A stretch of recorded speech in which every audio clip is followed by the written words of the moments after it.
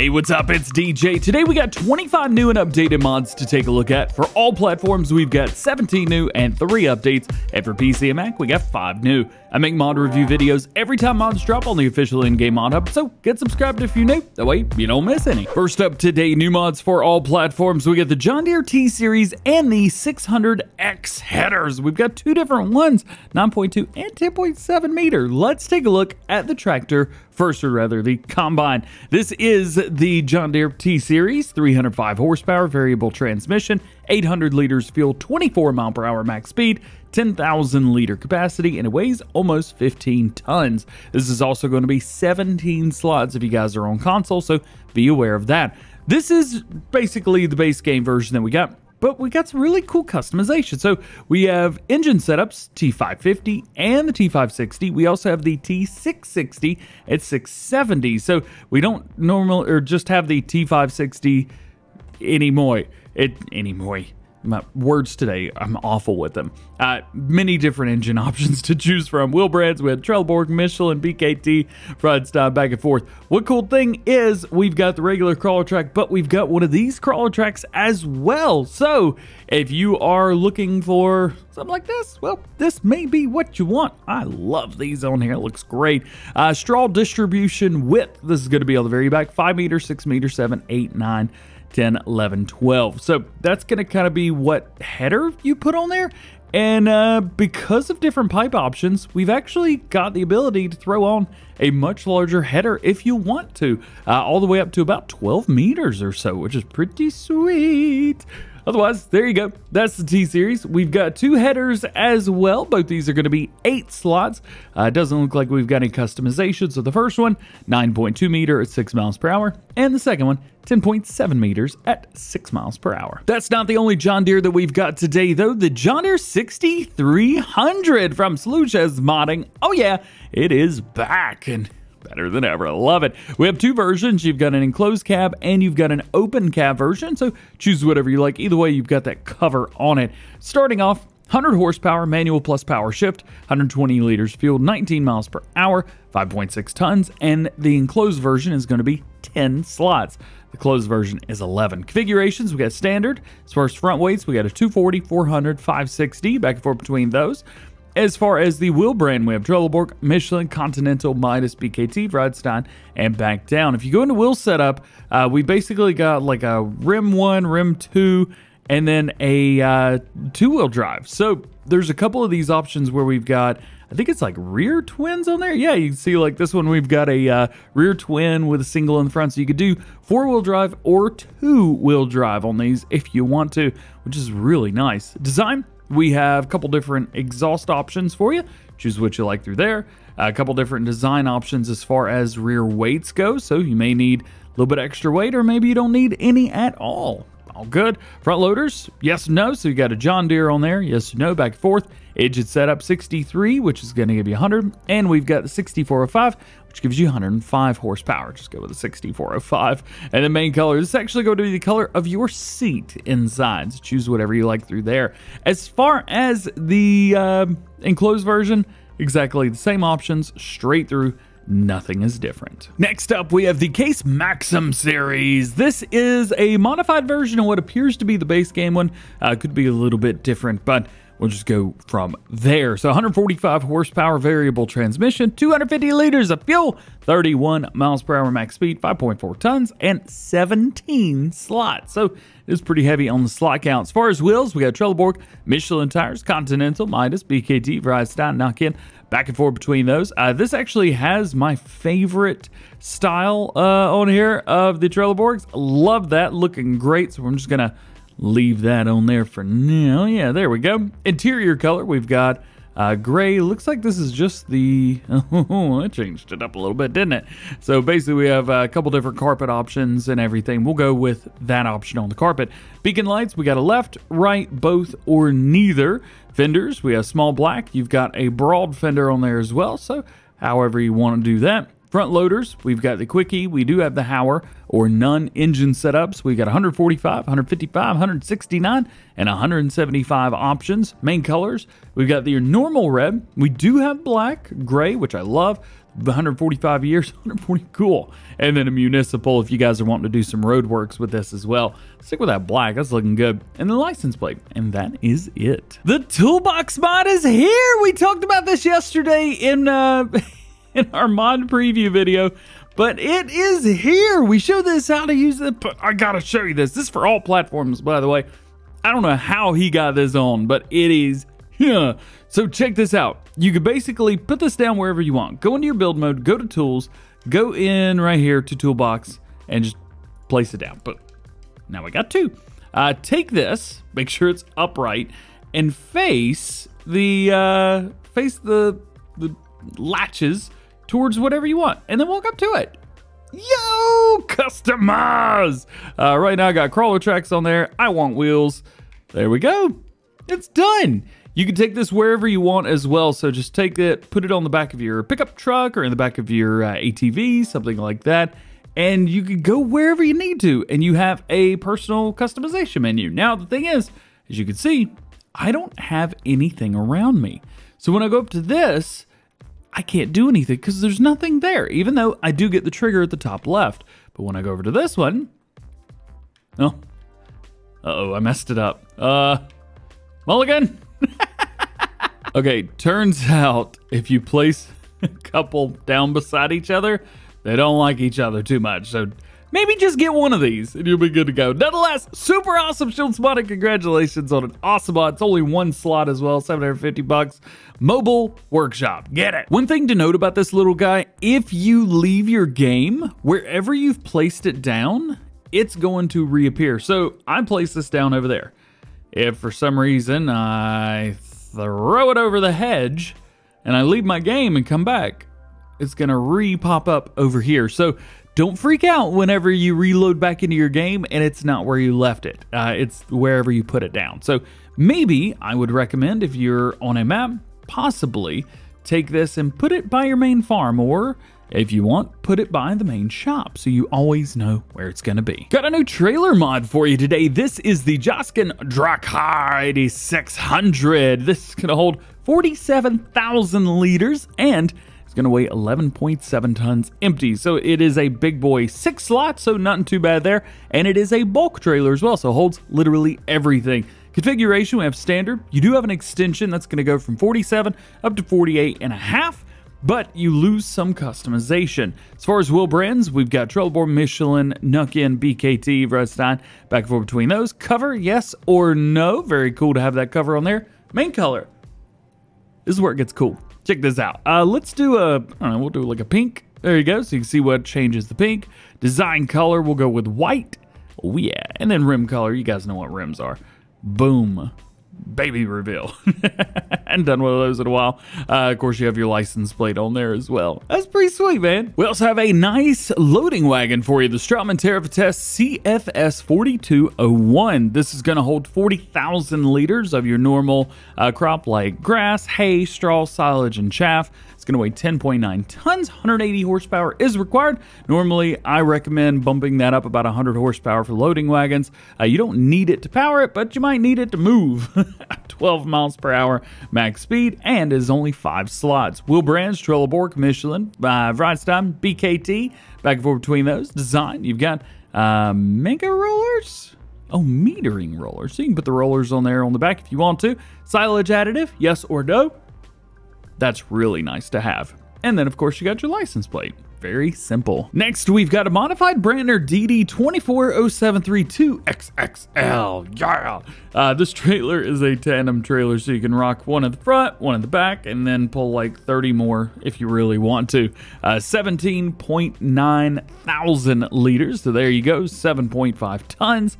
And then you've got a 6-slot requirement on this configuration. You can throw an extension on there if you want to, so that's going to bring you up to 25,500.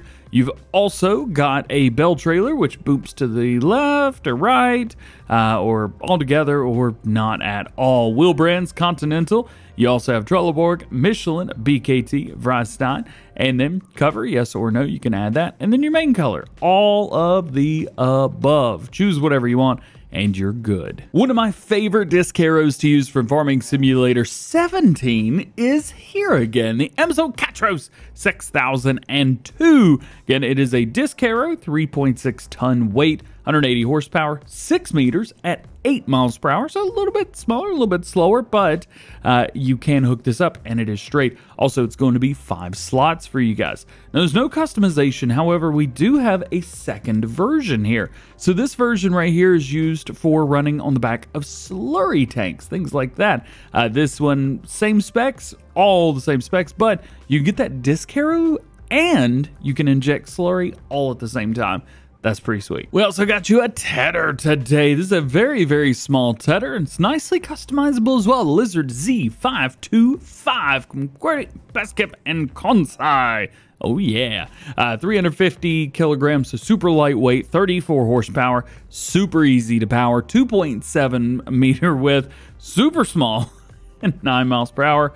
Super slow, but all of that together, you could do some older stuff with this. It'd be totally fine. Wheels, you got normal wheels. You've also got normal wheels with a tire on there. Main color, you've got a nice color palette here of older colors, like the blue. We'll go with the blue, and then design color, we'll go red, just so you could see what changes. But here's all the colors that you got there. I bet this yellow would look good. Yeah, hey, it looks pretty good. It looks like an old forestry piece of equipment. Nice. Lizard Z525. Oh yeah, it's 2 slots as well. Super small slottage. Your next new one for all platforms is the Lizard Implement Mover. This is from EY Modding and is used to move stuff from point A to point B. What you do is you take one side, hook up to your skid steer loader, and then take the other side, and you can move 3-point hitches. JG Farms, we talked about him in Farm Sim News yesterday. They're working on one that has a trailer hitch on there. Well, this one doesn't have a trailer hitch, but it does have 3 points. So that is pretty cool. Get both of them and you can move anything that you want. Oh yeah, and totally customizable as well. How cool is that? And only 1 slot. It's awesome. Also from EY Modding, we have the adjustable drawbar pack. Now, these were out in Farming Simulator 19, and I was a little bit confused about them then and asked, well, what's the purpose? You can't hook anything up to them. They're just here. They exist. Well, you guys actually filled me in on that, and EY Modding has added a nice description to this mod as well. They say, in real life, 2-wheel drive tractors struggle on slippery ground when towing heavy trailers. This tool is used to apply force upwards from the bottom of the trailer's drawbar. In this way, some of the trailer's weight is transmitted to the rear wheels of the 2-wheel drive tractor. As a result, the coefficient of friction on the rear tires increases the possibility of skidding, or decreases the possibility of skidding, rather. So this might be cool to run if you guys are looking for more realistic. Otherwise, yeah, you probably just skip past it. Next is the Buyable Products. Now we've got 4 products here. We have sugar, flour, butter, and raisins. These are going to make doing a few things in your game maybe a little bit easier. These are things that you can't just buy right off the bat. However, with this, you can. These are going to be 1,000 liters each. They are 2 slots each on console, so heads up there. And $500.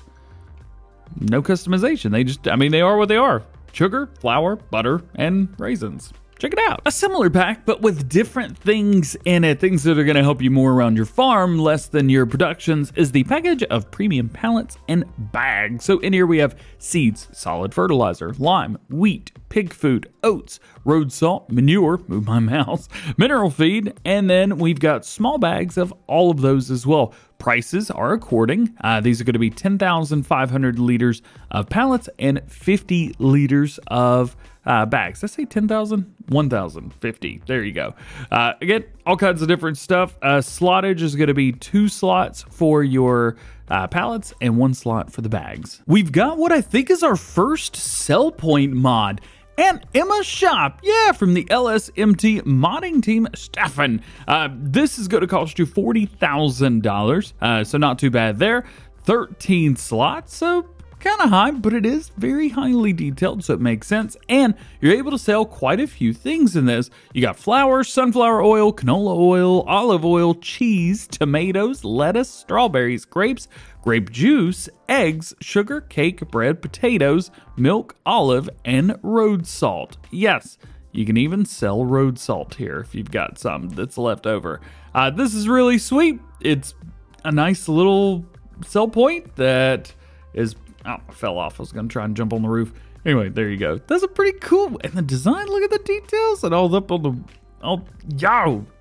That's tight, man. Yeah. Next up from Camilos0397, we've got the metal shed. Oh, yeah. 13 by 11 meter. It's only going to be 13 grand for this. That's not too bad. Looks pretty good when you get up to it. Very, what was that, corrugated metal, I believe is what they call that. Anyway, slottage, you could tell the details there because it's 12 slots for a metal shed. So be aware this is not slot heavy, but it's just a little bit on the higher end. If you got 5,000, there's not a whole lot to worry about. But nonetheless, just want to let you guys know, metal shed. Hey, I love it. Has about some buyable large stacks of bales. Oh yeah. So we have the large stack of square bales for grass. Now, this is going, what's this, a 6.5? Yeah, so a normal large square bale, but you could buy up to 30 of these. Oof. That's going to be 195,000 liters of grass bales right there. How much does that cost? Ooh, 37 grand, a little high there. You've also got hay, straw, you've even got silage, and you've got the large round bales as well. So you could choose your wrap color and everything.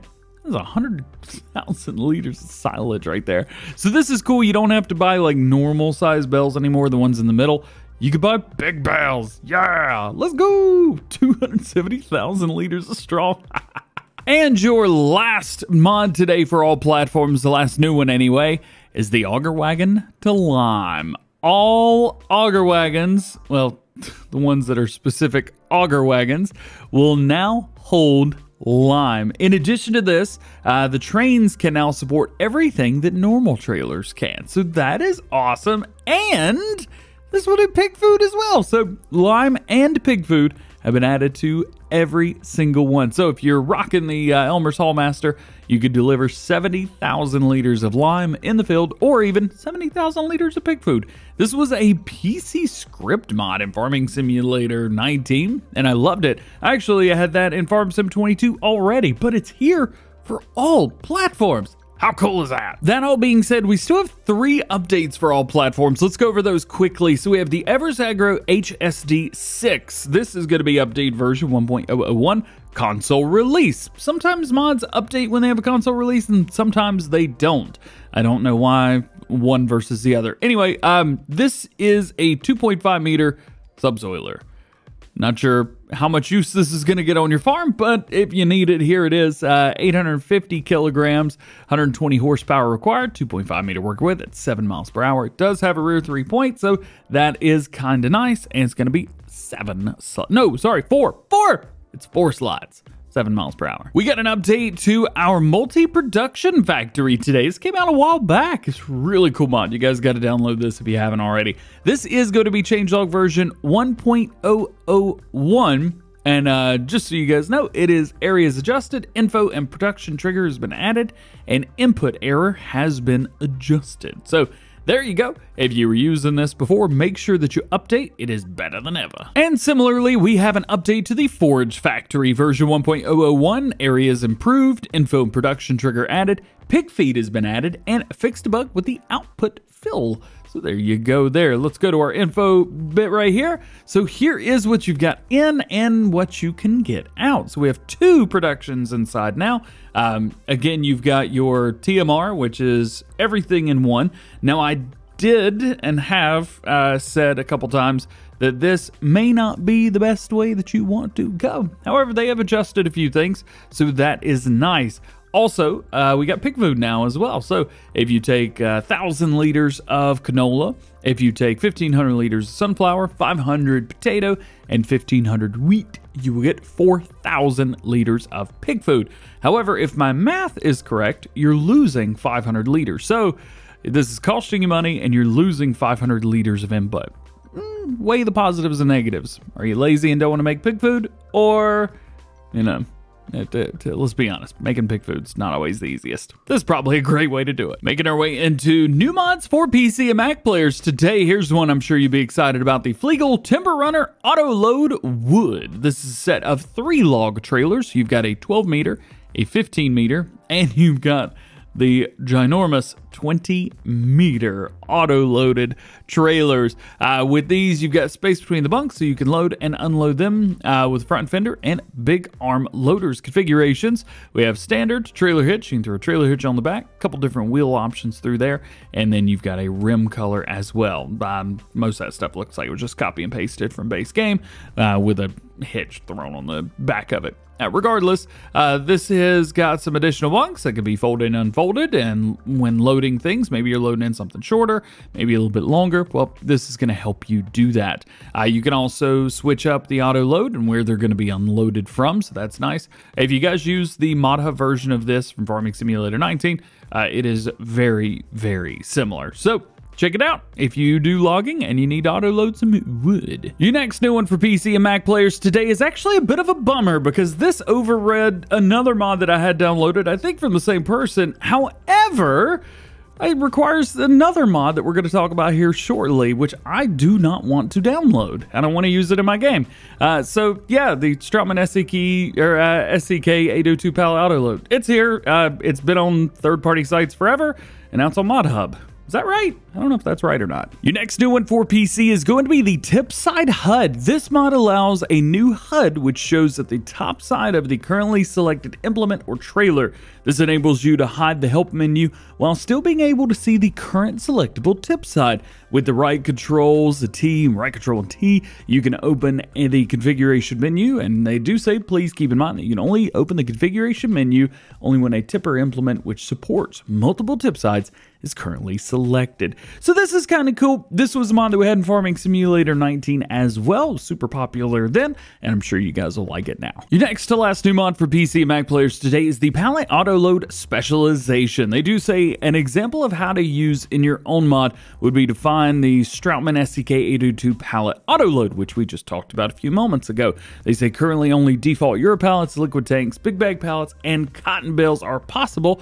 More to follow. How to use: drive next to the pallets, and then with the R, you can select the loading process. Make sure you have selected the correct pallet type. The pallets are then loaded up by hand onto the loading area. Fasten with straps before you drive off, otherwise they'll fall off. You can choose the unloading side and everything. This is kind of cool. Basically allows you to use whatever you want. This is one of those mods that was released for third-party sites and has been for a long time. And it's on Mod Hub now, so there you go. And your last mod today is going to be the Increase Light Range. This has no description. It just makes the lights brighter, and that's about it. Also, one of the screenshots is missing. Where did it go? Because that is going to be it for today's new and updated mod video for Farming Simulator 22. I hope you enjoyed it. If you did, make sure you drop a like, get subscribed if you're new, join the DjGoHam fam, make sure notifications are on, etc., etc. I have already released Farm Sim news, so check that out if you haven't already. I don't think it went to subscriber boxes, so yeah, thanks YouTube. Also, I've got a new episode from Calmston Farm coming out later today. Stay tuned. All being said, hope you have a great day. I'll see you later. Peace.